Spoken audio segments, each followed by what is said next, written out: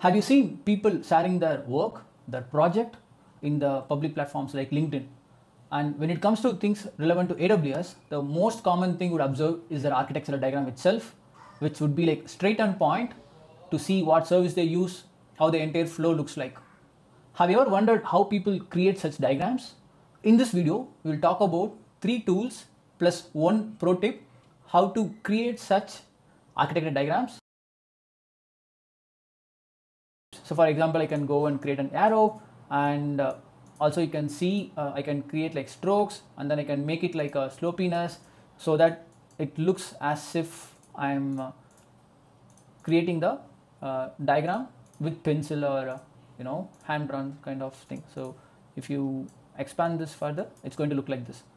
So if you want to use the icons of AWS, you can navigate into the library, and you should be able to see browse libraries and search for keyword AWS, where we see the pre-created icons by the people. So for example, if you're interested into this, you can just say add to Excalidraw, and that's going to get added to your browser.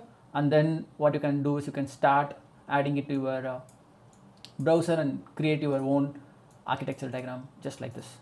So this would be the one of the simplistic one, how to create architectural diagram via Excalidraw. The tool number 2, it's going to be draw.io. So again, it's free. So you can go to draw.io and then create a new diagram. Here again, you can see search with AWS, or here also you can see about cloud, and then they have categories based on AWS, GCP, Azure, IBM. For example, I can choose this and create. So this is going to come with pre-filled icons. In case if you don't want this diagram altogether, you can just delete it out, and all the icons should be available on your left. Like you see, it's categorized based on services like analytics, groups, compute, and containers. You can just start placing it and connect the flow, and that's how you start creating the diagram in draw.io. If you want creating a presentation, and if you want to create a proper document, that's the tool we are going to talk about in the next one, which is the PowerPoint itself. So AWS offers the pre-built or pre-document assets for us as a part of PowerPoint deck.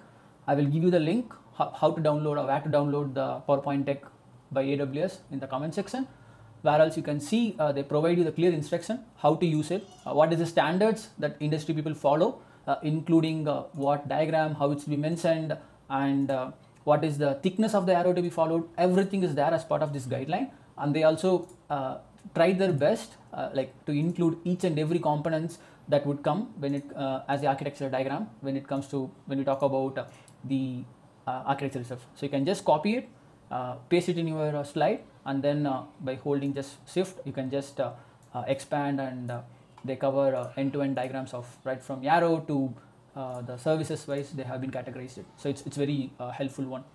The last tool would be the pro tool, which is the Cloudformation itself.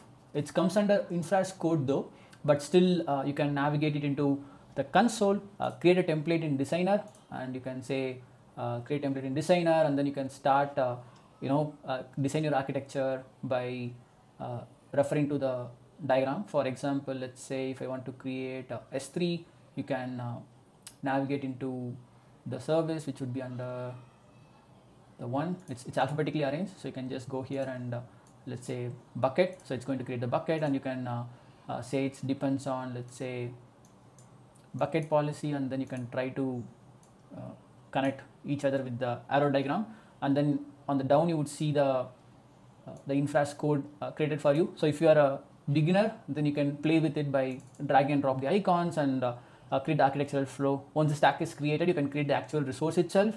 In case if you are experienced one, you want to experimenting more on the learning part, you write the infra's code in the YAML format, and then that will be generating you the architectural diagram. So it works in both way, and you can try this. So this would be like a fancy way how you can automate it. In the same way, you can create the architectural diagram as an end result. Once the architectural diagram is created, you can also animate it with the fancy flow. We have made another video for it. I will add it in the description and also add it in the comment.